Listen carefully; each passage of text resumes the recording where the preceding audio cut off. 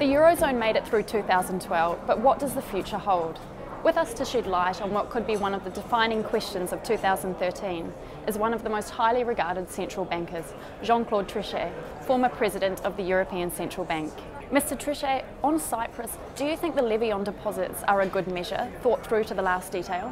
I have to say that what is, of course, a very important decision is to decide to lend money to Cyprus, enormous amount of money in proportion of GDP.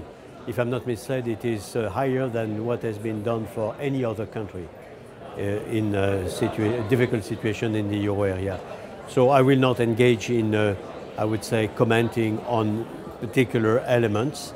It's absolutely clear that my sentiment is that what has been decided will not have any contagion effect.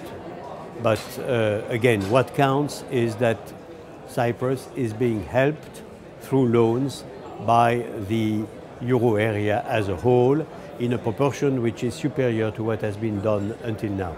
You said that you don't think it will have a contagion effect, and although Cyprus is a small nation, it has a huge financial system. If some of the banks there fail, could that not have a domino effect elsewhere in Europe? I think that you always have to look at things from all possible angles, and as one can see, the idea is not precisely that there are banks that are failing, but the idea is that through appropriate means, and again, I don't judge what has been decided. By the way, it will be decided by the parliament in Cyprus, and we will see whether they change a little bit the various parameters of the so-called first deal. But what I have to mention is that in any case, we have to consider that what is being done is a considerable help for a member country of the euro area. And that is the main message. How can the euro area help to enhance international cooperation between the main economies to bring about a more stable financial system?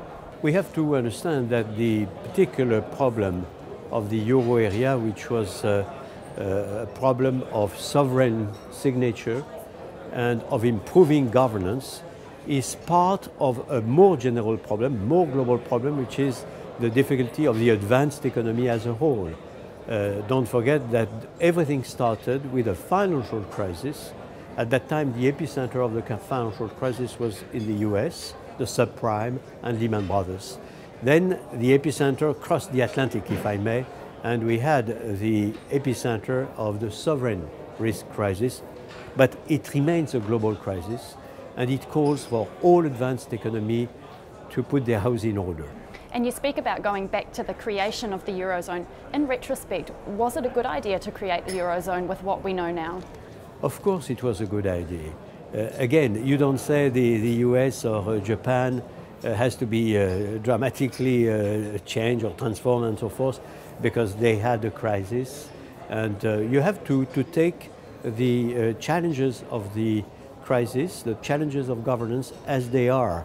But what we are, when we speak of the euro, we are speaking of a very long-term historical process which started after World War II and calls for the European to be more and more united with the appropriate governance and of course playing fully their part in the overall global economy, which is now the real pertinent entity at a global level. In saying that, what lessons can we take away from the euro crisis? Again, the euro crisis is part of the difficulty of the advanced economy. All advanced economies have to improve their macro policies, have to improve the prudentials of the financial sector. In the case of Europe, the paradox is that on a consolidated basis, the fundamentals are quite good in the fiscal side, better than in other countries, other advanced economies, but governance of the euro area has to be dramatically improved. It is what we are doing. This is no time for complacency. A lot of hard work remains to be done. So history is not written. We have to work hard, but it is going in the right direction. Thank you very much, Mr. Thank you, Trichet. madam. Thank you. For more insights from thought leaders, check out the Asian Investment Conference website.